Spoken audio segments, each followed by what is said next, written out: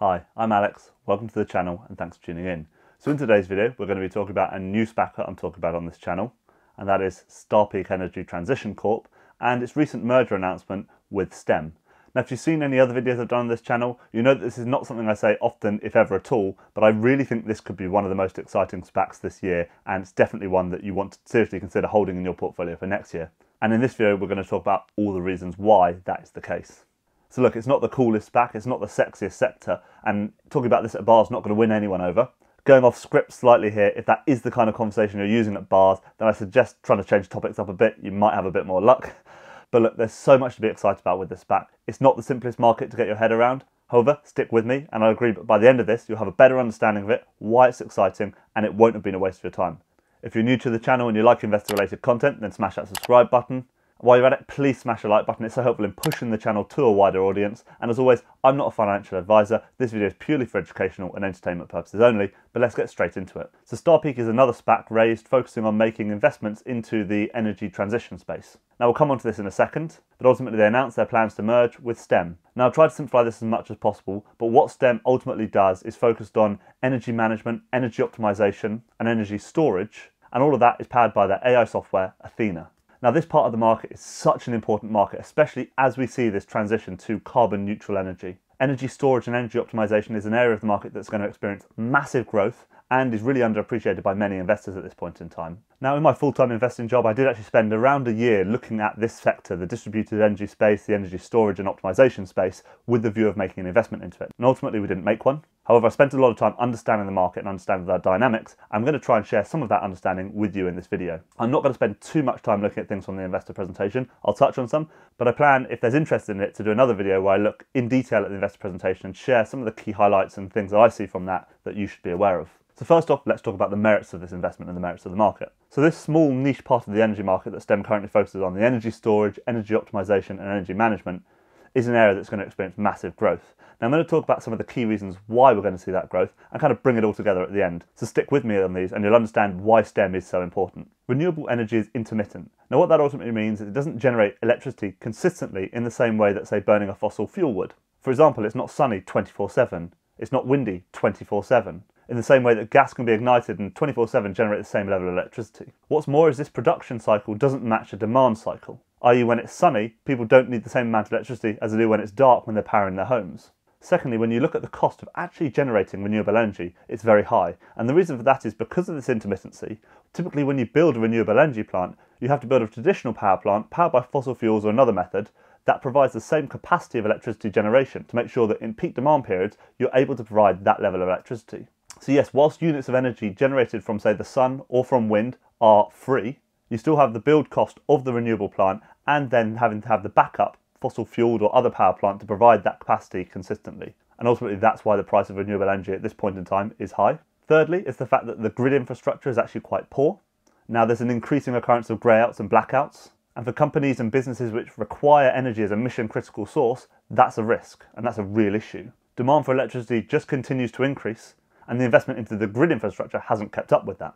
Ultimately, all companies have a mission critical need for electricity. Think of it in any way. Think of data centres, hospitals, supermarkets. All of those need electricity. So if they can decrease their reliance on the grid for that, then that's a good thing. The next point is actually that the technology in batteries has increased massively recently. In the not too distant past, batteries were not that good at storing large amounts of energy.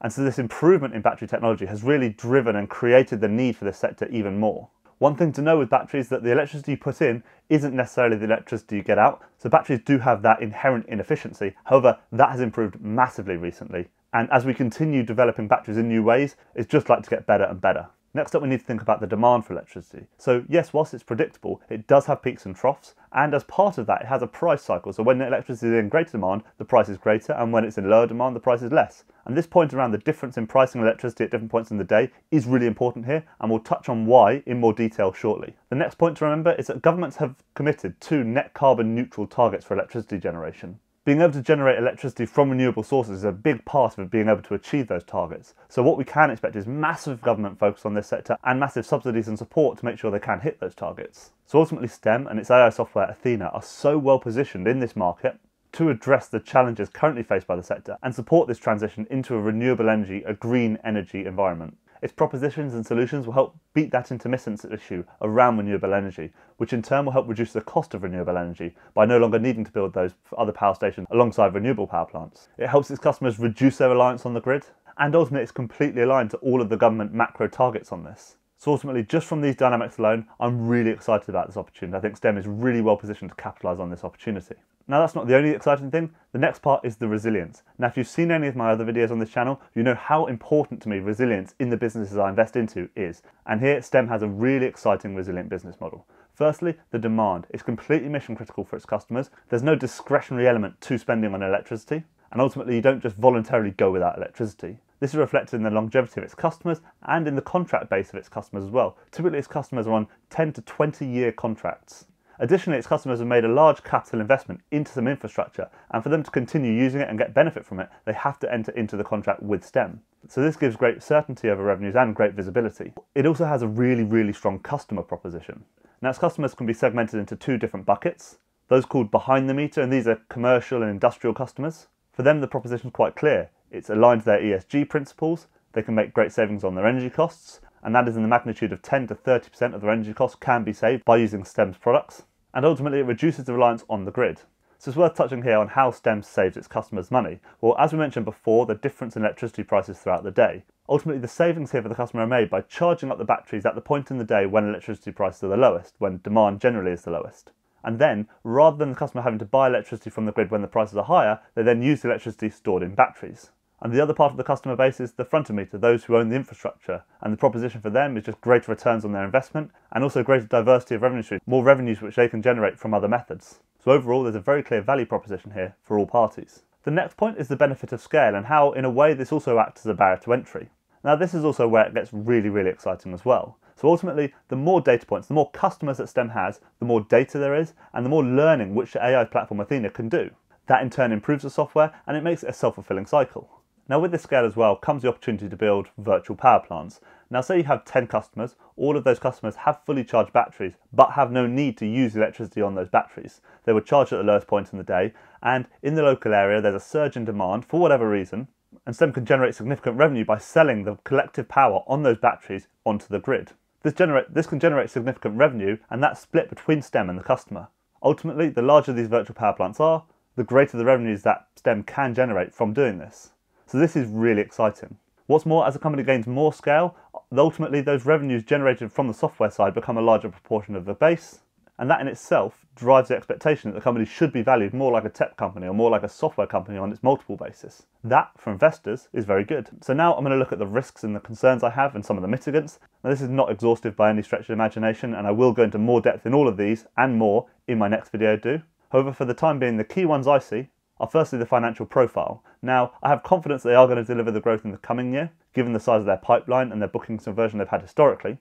However, the future growth does concern me a little bit. I will in my next video try and do some analysis where I unpick from the forecast what that implies in terms of new customer wins and how that compares to historically they've done. However, there is some concern I have on there on how achievable those next few years of revenue growth are. Now, the next risk is the fact that this is obviously for its customers a significant investment. And my concern here is actually it may be more challenging, especially in the challenging economic environment, to find customers who are willing to make that initial investment. Ultimately, it's not an essential upgrade, and it depends on the customer and the sector they operate in as to the potential ROI of the project.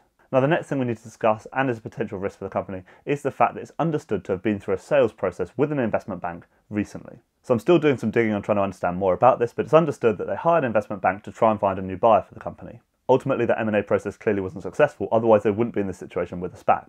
However, I'm personally at this point in time not too concerned by that. STEM does have a slightly quirky business model. The fact it has some capital intensiveness around these large priced products that they're selling to customers, but it also has these recurring revenues, the software side of the business. What that ultimately means is there's no clear pool of financial buyers that may be buying those. Funds either like pure play software plays, or the funds that do like capital intensive plays aren't going to pay the premium price that one needs to for a business which has a significant software presence. Ultimately, these slight quirks and nuances of STEM's model, which are not negative by any stretch of the imagination, just make it hard to fit into the court of any one particular fund. So that's why I'm not overly concerned by this, but it's something I'm continuing to do more research on, and as I find out more, I'll share it with you.